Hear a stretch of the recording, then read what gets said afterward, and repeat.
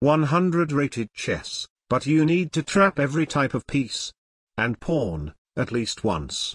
Okay, the first thing I know is that this video is definitely going to be long, but I don't know if it'll be a successful one.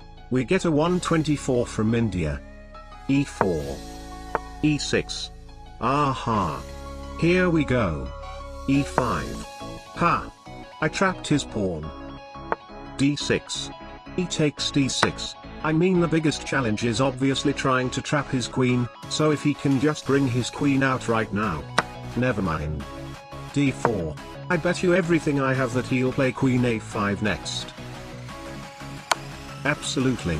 Blocking with the bishop is just chasing the queen back to her home, therefore, knight C3. I mean, since he only has one queen, I cannot take it before I trap it, so in no world do you take my horsey right here. G6.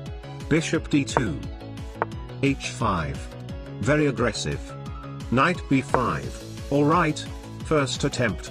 I'm attacking his queen, and even though queen D8 defending the fork is the best move, there is a chance that he'll go queen A4 instead, which then allows B3, trapping the queen. Well, I mean, just leaving the queen there to death is also an option. D5. I don't know, I guess controlling more squares in his territory is not a bad idea, and spoiler alert, this D5 move is actually a brilliant move that will have a crucial effect in the later gameplay, so if you want to play along with me in the video, I suggest you pay attention to the pawn. David. Queen takes B5. It's fine. C4. Alright, I'm sacrificing this pawn to bring the queen closer for more chance at trapping it. Well, I mean, at least she got closer. Rook C1. Again, even though he's blundering his woman multiple times, I cannot take her before I trap her. Queen G4. Knight F3. Queen E4 check. Very aggressive. Bishop E3 allowing my queen to defend David should be the best move, but actually, I have a better idea. Bishop E2. Please take my pawn.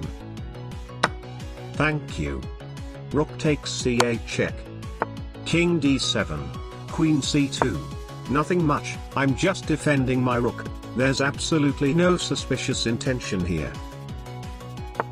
Bishop G7. Ladies and gentlemen, we did it. Bishop C4. That queen is trapped. Let's see.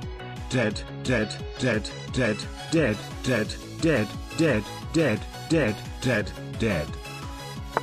Queen A5. Still dead. Alright, next stop, the rooks. Bishop H6.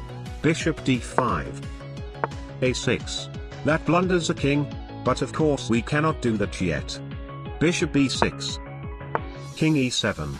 Well, I guess it will always be possible to checkmate the king at this state of the game. Bishop takes B7. And with that, his rook is trapped. Bishop F4. I'll take the rook. Bishop H6. Okay, so let's talk about this for a moment. The remaining targets are the knights and the bishop, but the entire idea of trapping a minor piece is actually more difficult than it seems, because for most of the time, they can just take one of the pieces that are trying to trap them for a trade, or may as well just take a pawn and make a sacrifice.